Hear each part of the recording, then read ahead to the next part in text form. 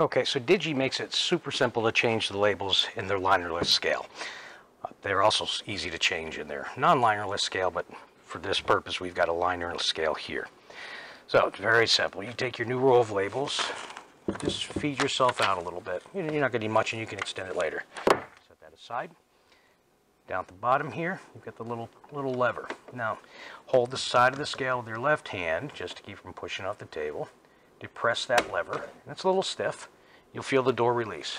Swing the door open, and in here you'll see this little spool, and this is where the new spool of labels go. Now, adhesive side facing the scale, take your spool of labels, and just slide them in, and set them over the top of that spindle, and just kind of seat it, and make sure that you're seated down at the bottom here.